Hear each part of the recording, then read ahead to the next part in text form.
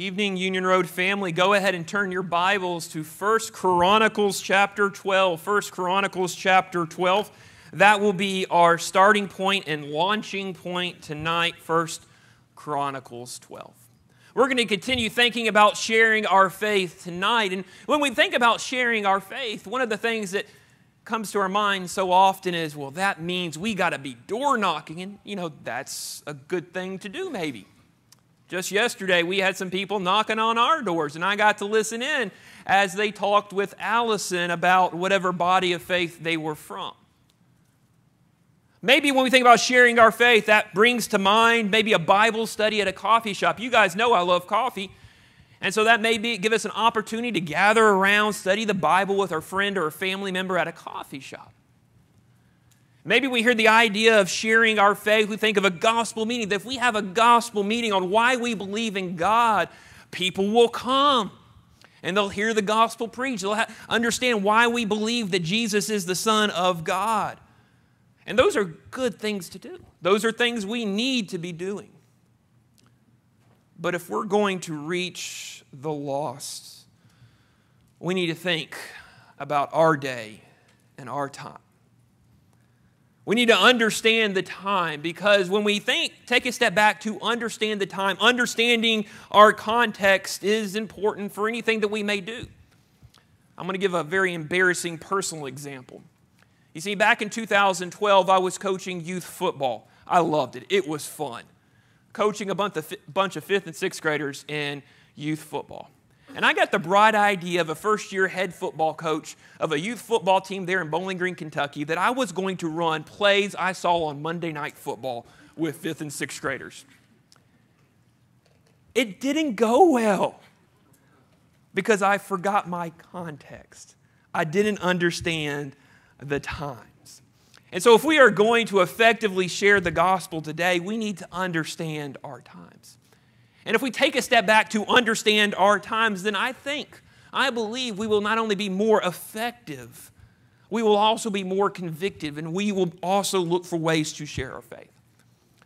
I want us to walk away tonight with a better understanding of our day and our time and our context here in 21st century, 2022 America.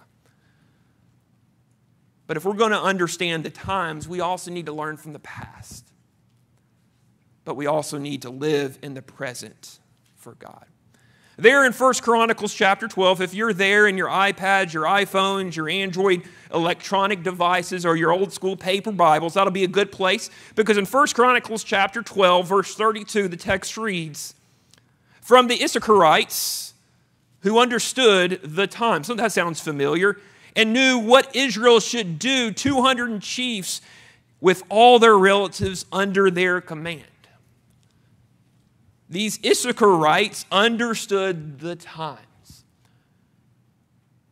And this specific section of 1 Chronicles, the writer here is recounting all these mighty men, all these people that sided with David.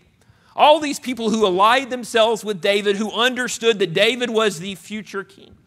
And if we were to take a time to read that section of 1 Chronicles, we'd see it as an impressive list, full of many men, many families who realized that David was king and supported him as they could.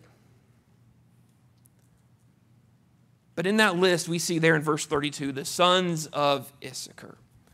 And there in the text, it tells us that they understood the times. They understood what Israel should do. Think about that for a second. That these men there when David lived 3,000 years ago looked around. They saw the changes in their culture. They saw the turbulence in their life, in their nation, and they realized what Israel needed to do. All because these men there in verse 32, these sons of Issachar, understood the times. So what we're going to do tonight is look at this phrase and use it kind of like a framework or maybe a launching point for our study today. Because if we are going to share the gospel today, if we are going to share our faith, we must understand the times. And then we think about our day and our time, and we look around and realize there's a lot of changes going on in our culture too. Just like those sons of Issachar were dealing with changes in their day, we're dealing with changes in our day. It's been a turbulent last couple of years. COVID challenged us. Can I still say COVID? I'm going to say it. COVID challenged us. Politics has divided us, right? Economic uncertainty surrounds us, right? We live in turbulent times. And in turbulent times, the people of God need to understand the times. We need to take a moment and step back and look at our day and our time and think, how can we reach the lost today? But how many disciples of Christ don't understand the times? How many disciples of Christ have put our discipleship on autopilot? We're like ostriches that put their heads in the sand, not realizing all the changes that are going on around us, or maybe even rather ignoring all the changes that are going on around us. We don't know what it looks like to follow Jesus today. But we need to understand the times. And that attitude can be found in many congregations.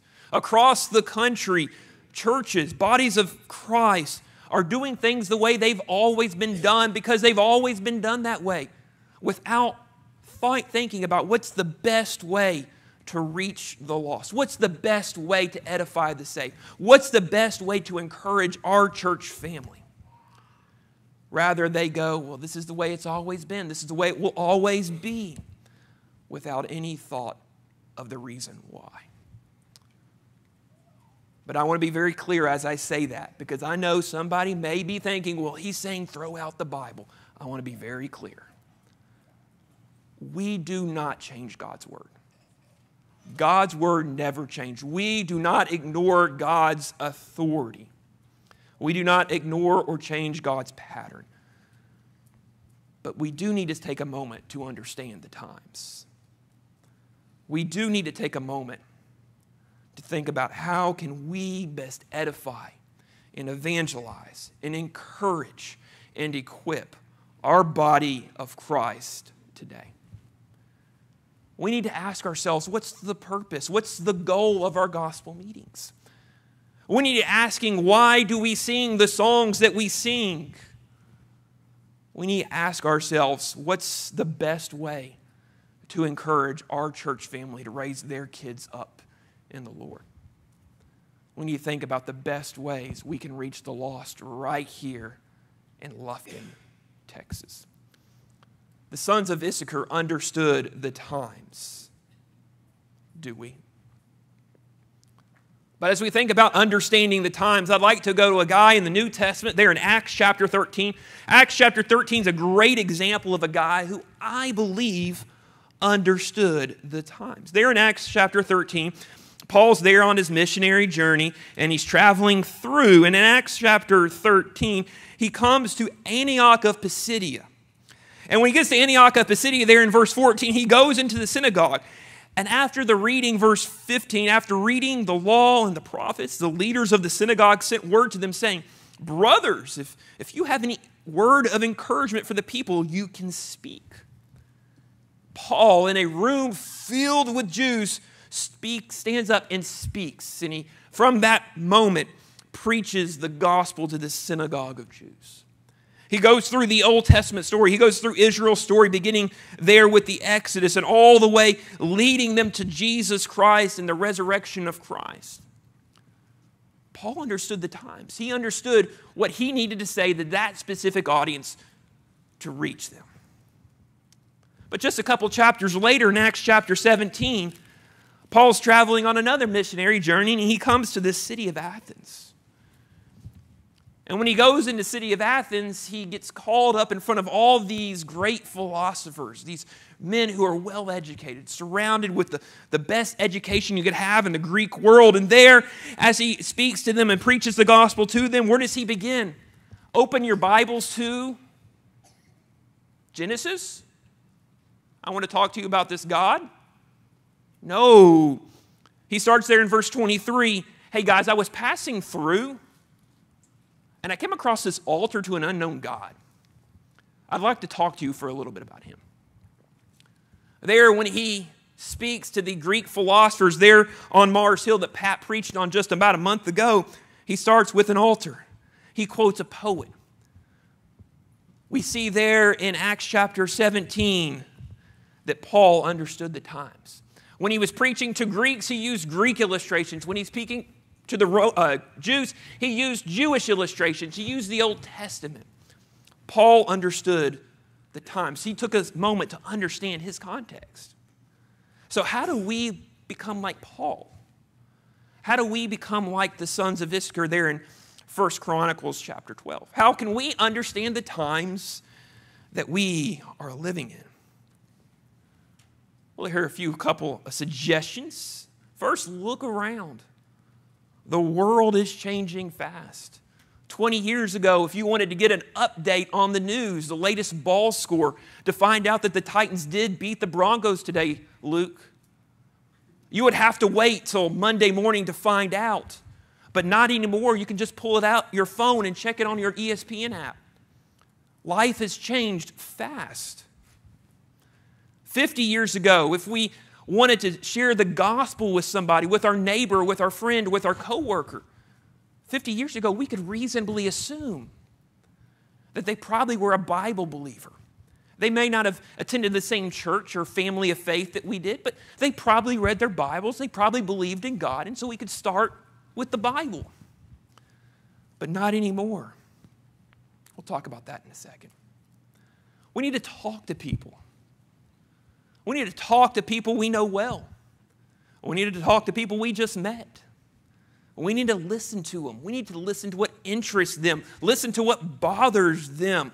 Listen to their hopes and dreams, their struggles and their triumphs. If we want to reach the lost with the gospel, we need to understand the times. And to help us understand the times that we are living in, I'd like to share a couple of statistics with you. A couple of statistics that I think are eye-opening. 33% of kids today are raised in families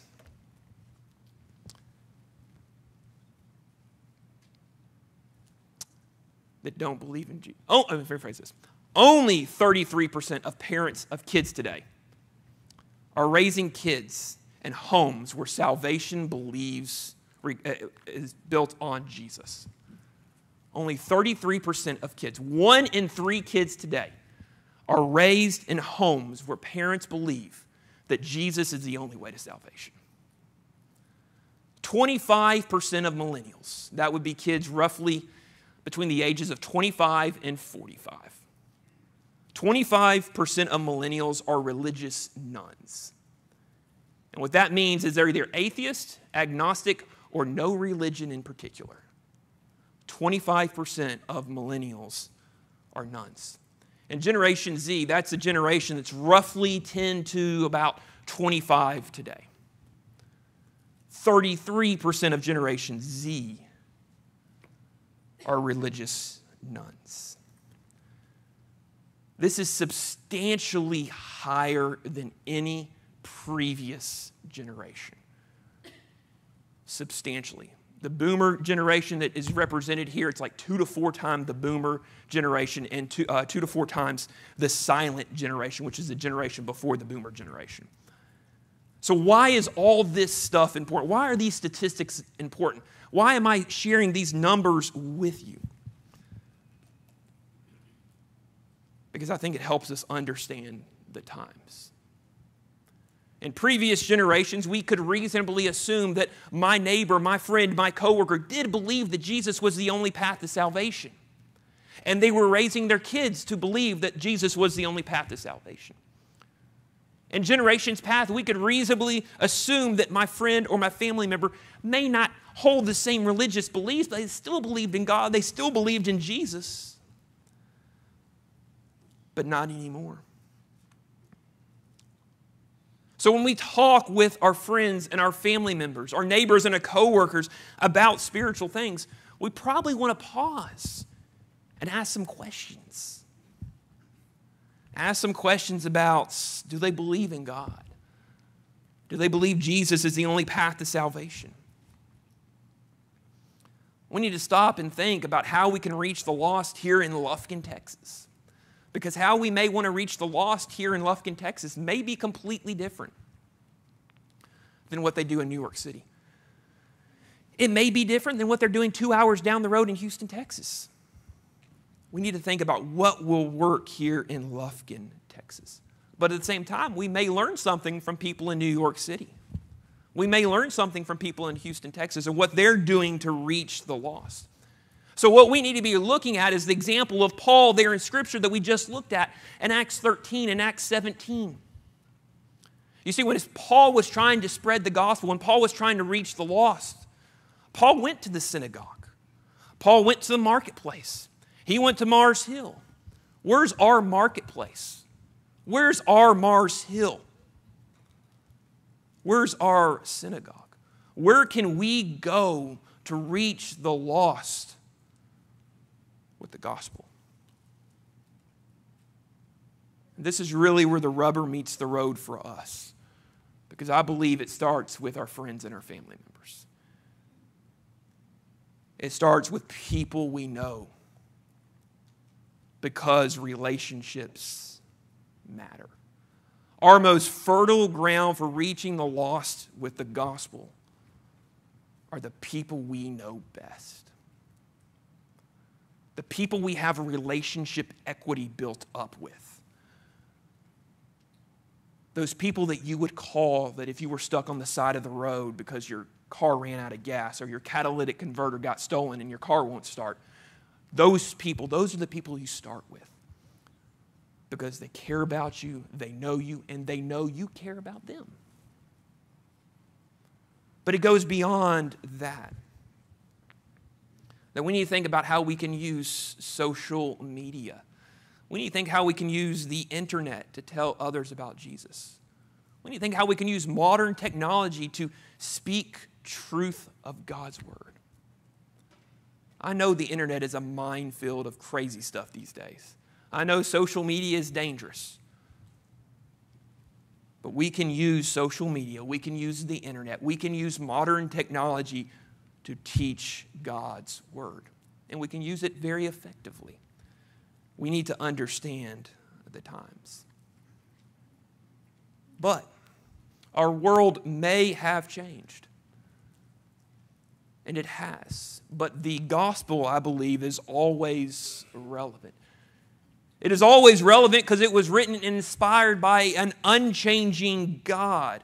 And so the gospel fits no matter the context, in a Jewish context, in a Gentile context, in a first century context, or a 21st century context. The gospel always fits.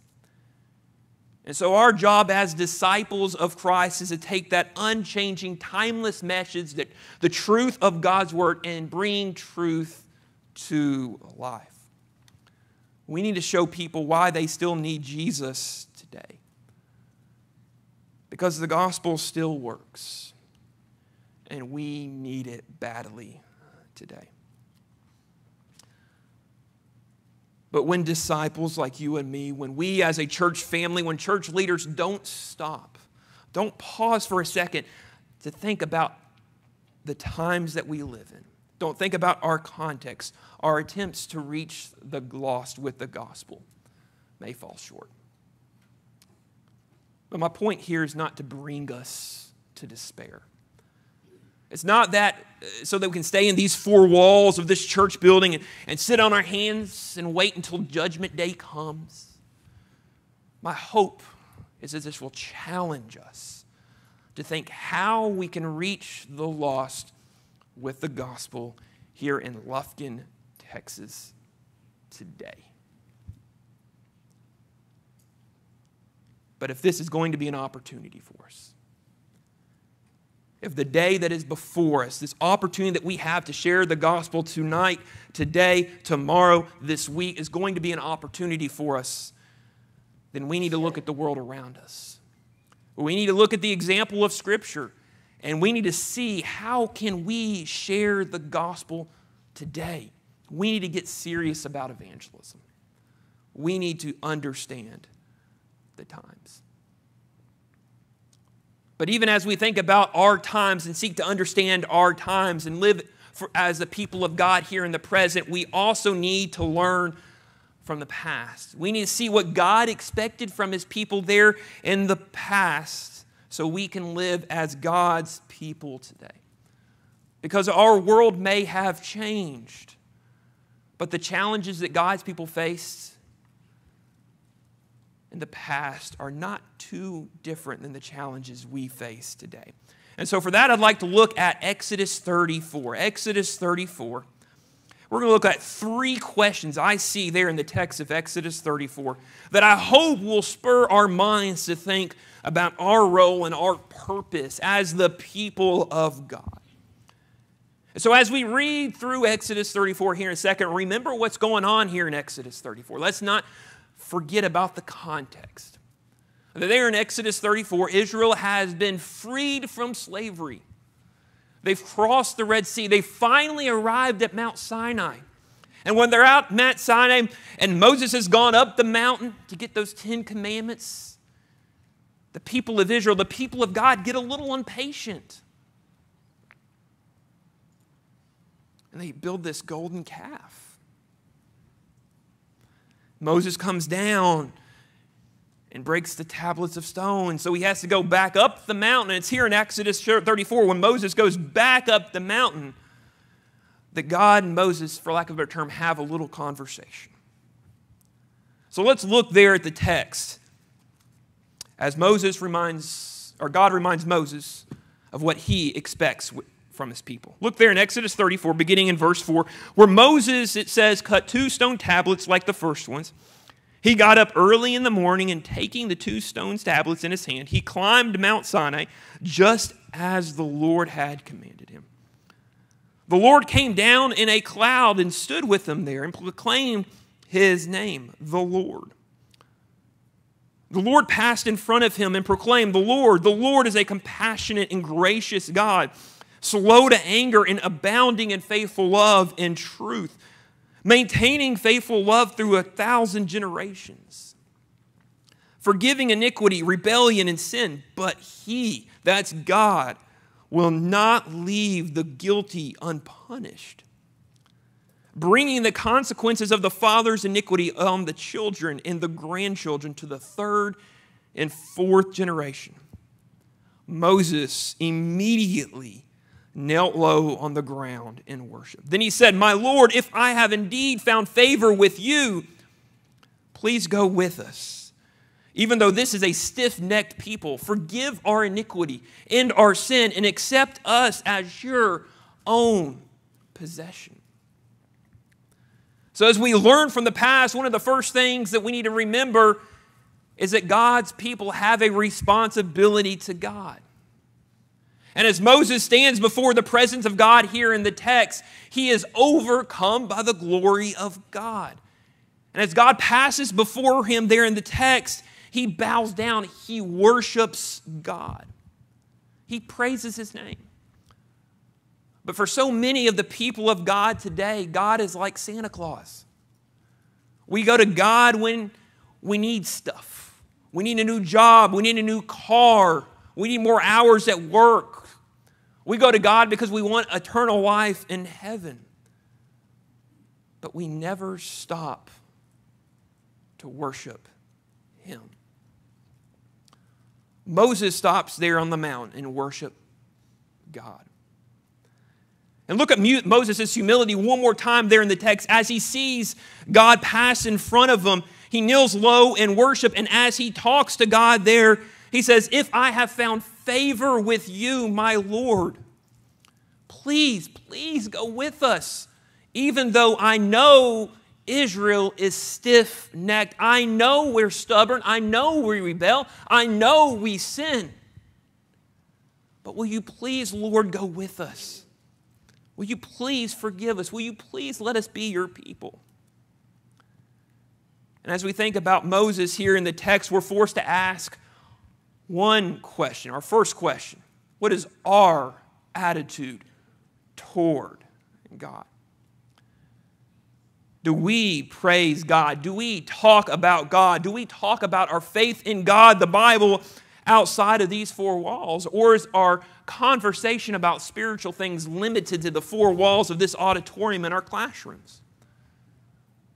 We need to be talking about God in our workplaces.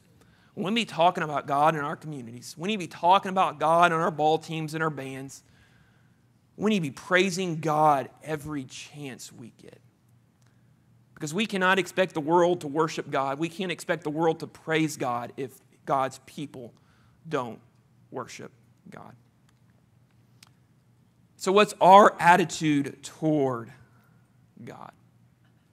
Well, let's go on there in the text, because there in verse 10, the Lord responds and tells Moses, "Look, I am making a covenant. In the presence of all your people, I will perform wonders that have never been done in the whole earth or in any nation. All the people you live among will see the Lord's work. For what I am doing with you is awe-inspiring. Observe what I command you today. I am going to drive out before you the Amorites, the Canaanites, the Hittites, the Perizzites, the Hivites, and the Jebusites." Be careful, God says, not to make a treaty with the inhabitants of the land that you are going to enter. Otherwise, they will become a snare among you. Instead, you must tear down their altars, smash their sacred pillars, and chop down their Asherah poles, because the Lord is jealous for His reputation. You are never to bow down to another god. He is a jealous God. Here, as God describes what's going to happen in the coming days and the coming years, in front of the eyes of Israel, He tells Israel, don't let the surrounding nations, don't let their culture influence you. And God's point here in the text is simple, that evil companions corrupt good morals. God knows when they go into the land, they're going to be surrounded by pagan nation. God knows when they go into the land, their lifestyle, those cultures are going to be filled with sin, and Israel is going to be influenced to follow those idols and follow that culture. They're going to be tempted to commit sexual immorality. They're going to be tempted to bow down to idols. They're going to be tempted to commit all these sinful acts. And God tells His people, don't go down that path. Because God realizes it would be very easy for God's people to become a godless people. God knows it would be very easy for Israel to be conformed to the culture around them rather than be transformed to be like their God. And so God's message to Israel there in verses 10 through 14 is simple. Don't be like the nations. Don't let their culture affect you. And that leads us to our second question. Are we helping or are we hurting God's reputation? God knows how Israel acts in the land is going to affect God's reputation. So He says, how you act, if you bow down and worship these gods, that's going to affect my reputation. He says, don't go down that path. Don't hurt my reputation. But He also says there, that third question that He puts before Israel is, don't let their cultures influence you. Don't bow down, verse 15 and 16. Don't make a treaty with their nation. Don't bow down to their gods. Don't eat their sacrifices. Don't let their culture influence you, because their culture will pull you away from God. As we think about our life and our example here in the world around us, we're forced to ask those two questions about ourselves. Does my life, my conduct, my actions, does it help or does it hurt God's reputation? Does my life, my actions in the workplace or in the home, in the community, do they help or hurt my reputation? Does my life reflect one who's being conformed to the culture around us, Or does it reflect one who is being transformed by God's word? Are we affecting culture, or is culture affecting us? You see, if we've been saved by the blood of Christ, we are called to be different. We're called to be a changed people. We're called to be peculiar, some translations say. That means we need to dress different. We need to talk different. We need to act different. Our priorities need to be different. Because our conduct affects our ability to tell others about Jesus. Our actions help or hurt God's reputation. And so we need to make sure how we act and how we live doesn't affect God's reputation, doesn't reflect one who's being conformed by the culture in which we live. Because if we live just like the world won't notice anything different about us. But if we are different, the world will see and they will know that we are the people of God. So is the world affecting us, or are we affecting the world? So why are these three questions important? These three questions are important, I think, because we are going to struggle to reach the lost if we are affected by our culture. We are going to struggle to reach the lost if we've hurt God's reputation. We are going to struggle to reach the lost if we don't worship God. So how in the world can we reach the lost today? How can I reach the lost in my life? Look what Paul says there in Romans chapter 12. In Romans chapter 12, Paul gives us this very simple instruction where he tells us, "Therefore, brothers and sisters, in view of the mercies of God, I urge you to present your bodies as a living sacrifice, holy and pleasing to God. This is your true worship. Do not be conformed," Paul says, "to this age, but be transformed by the renewing of your mind, so that you may discern what is the good, pleasing, and perfect will of God." Paul tells us if we want to reach the lost in our culture, if we want to reach the lost today, then we as disciples of Christ, as the saved by God, need to give our lives as a living sacrifice. And that reminds me of what we went over today in our adult auditorium class there in 1 Peter chapter 2. That as Peter there in 1 Peter chapter 2 is talking and thinking about the fact that we're honored and chosen by God, he explains why there in, I think it's verse 4, to offer spiritual sacrifices.